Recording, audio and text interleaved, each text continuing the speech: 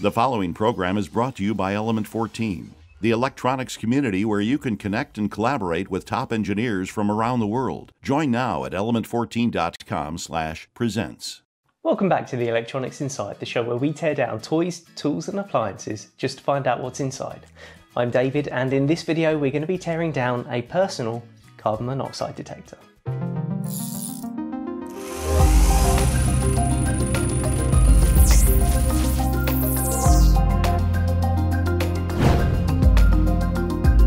There's not really a lot to say about something like this. I mean, it's very much self-explanatory. I mean, I'm imagining most people have got a carbon monoxide detector in their homes somewhere, certainly those that use natural gas for heating. But personal gas detectors and atmosphere detectors and dangerous atmosphere detectors, you know if you'd need one. I mean, if you're going into a confined space or somewhere where there's a risk of a high unsafe atmosphere, you'd need a personal detector, and this is one of those. This particular one is a Crowcon Gasman 2 carbon monoxide. There's a whole range of these for different gases, different atmospheres. This particular one is carbon monoxide. This one I think is from about 1999. Let's get into it. So like most things that are ruggedized for an environment, it's got a nice sort of thick rubber case in case you drop it. It's kind of interesting the colour it used to be versus the colour it is now. On the back you've got a nice belt clip, which we'll start by getting that off. A really nice little feature about this device, which I didn't clock straight away, this has got internal rechargeable batteries. And I know what you're thinking, where do you plug it in? Actually, you don't. You sit it in a cradle, and these two screws, which hold the top on, are also the charging contacts. Genius. See, I wanted to do this device because I think detecting of gases and chemicals sounds like quite an easy prospect when you've got either lots of power available to you or you've got chemicals available to you. But in a portable rechargeable device, I kind of figured, actually, I don't know a lot about that, and I thought it'd be fun to see what is done professionally. First sign of life, nice double gasket on here, obviously to keep I would assume water out, but I think it's probably as much a gas seal as anything else to make sure you don't contaminate the device. On the top you've got the double LEDs which are here. I think one of these is the sounder, and it's very possible that's the sounder because it's just come out with 3 pins on the bottom. And yeah, this last device up here is the sensor. So we'll have a look, see if we can find out exactly what that is and how it might work. Now the sounder is still sort of sealed in here, there you go. So if you exceed an alarm on this device, you will automatically set off predefined alarms, and you can also have exposure limits as well. Oh, it's the sensor board, so that's the sounder, which will go off if there's an alarm. It's got its own little gaskets and rings. But this little device here, this tiny little thing, is the carbon monoxide sensor. But let's put that to one side and come back to it, because we may be able to take that apart further. Aha! Just a plastic case with membrane seals around the buttons, and 3 AA batteries. Warning, only primary battery type. Energizer, Silver Seal or Duracell. There's some battery snobbery in there for you.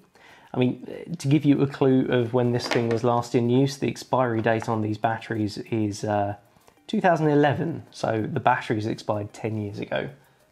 I think it's safe to say this unit is well and truly defunct. So we've got a neat little assembly made up of 3' PCBs. We've got the display and buttons, which are on 2.5mm, 2.54mm headers, so that comes out nicely. We've got an additional little board in here, and the sensor board is soldered onto that main board. Big device here, but it's got like a rubbery silicone cover on it. I wonder what that is. 1999, there you go. Well, as I said, this chassis gets used for a number of devices. It's actually only the CO 0 to 500 particles per million that make this quite unique. And presumably this sensor is an interchangeable module as well. So it's reasonable to believe that with a different sensor, you'd need a different daughter board with the resistor packs on it just to match up the input requirements of that. sensor. Let's try and follow some traces and see if that is the case. And yeah, I still love the fact that these screws, as they go through the side of the case, through these brass bushings in the plastic, press up against these slightly flexible steel contacts for rechargeable batteries. That is awesome. Great little touch. And an idea I will definitely try and pinch in future projects of my own. So let's put all of this to one side for a minute. Let's focus in on this sensor, see if that is anything interesting or significant. Okay, our carbon monoxide sensor is, I'm unlikely to get any data on this based on Crowcon. That part number is almost invariably going to be an internal one, and I don't think 4CF carbon monoxide actually means anything significant. I think that's probably going to be their model number or revision number. I don't think, I could be wrong, but I don't think that means anything significant. Now it'd be interesting to find out what type of detector this is. There are 4 main types of carbon monoxide detector. The first is optochemical, where you have a chemical which reacts to the presence of carbon monoxide. That changes colour, and you can electronically detect that colour change, sort of with a photodiode or something. I don't think that's going to be used for this, because this has got a high precision and gives you a qualitative output, so it will tell you how much carbon monoxide is present. Optochemical, not so good at that. The next type is biomimetic, which is pretty similar to optochemical, but it uses a hemoglobin type of substance, which is, incidentally, that's the chemical in your blood that actually binds with oxygens transported around, which also binds with irreversibly with carbon monoxide, which is why carbon monoxide is bad. Again, I don't think that's what you're going to have here, because it's got a limited shelf life, albeit it's not within the realm, not sort of outside the realms of possibility that this module gets swapped out if it goes back for calibration or every 6 years or 5 years. It's entirely possible. There is also an electrochemical carbon monoxide detector type, whereby the carbon monoxide actually causes a reaction which can generate current, which seems like objectively the best type. They are very good but need regular calibration to be actually useful. And the 4th type is semiconductor type, but the trouble is that needs to be heated to like 400 degrees Celsius before it can actually detect, so not all that useful in a battery powered lightweight device. Really do hate out and out destroying things, but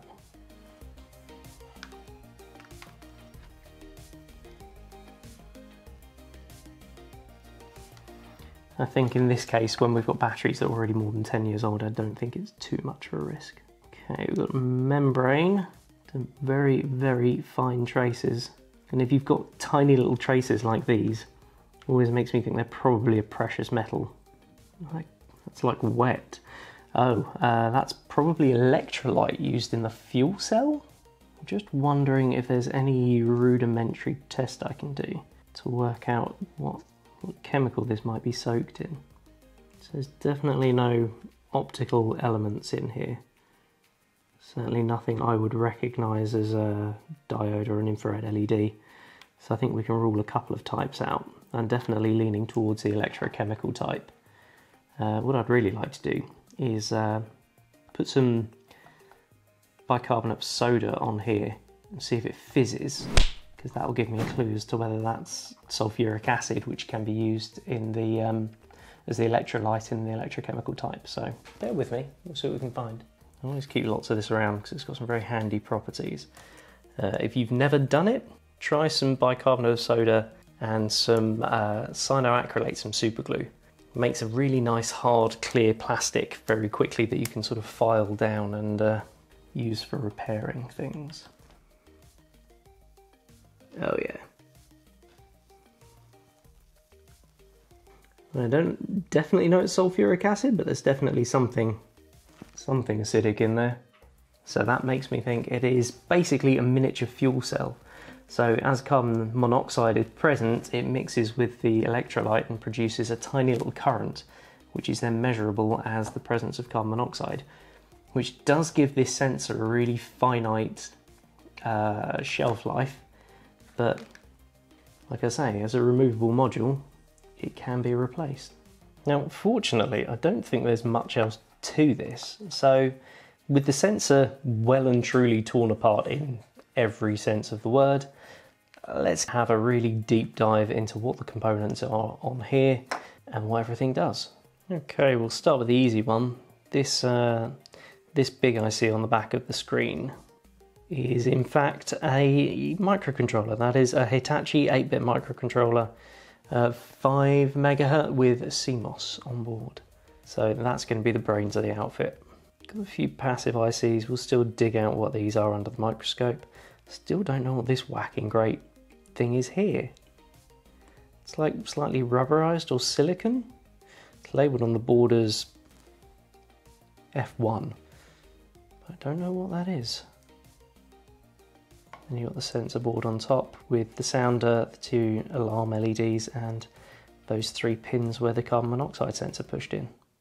This is something that I've never really dived too much into, either in my career or for the electronics inside, and I was really interested to see how electronic chemical detection worked. I mean, in this instance, I know we're going for one type of one chemical detection, but I don't think I would have guessed that if I'd had a million years to try. And sulfuric acid reacting to create a current, that's kind of cool. If you have an idea for a teardown, don't forget to head over to the Element 14 community and let me know.